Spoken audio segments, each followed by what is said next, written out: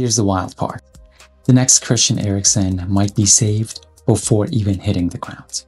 Right now, scientists are developing a new test, a liquid biopsy, that doesn't look for cholesterol or EKG patterns.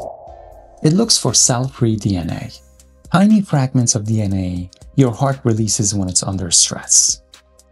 If your heart muscle starts struggling, way before you feel any of the symptoms, it starts to release this DNA into your blood. And we're learning that these signals change months, even years before a collapse.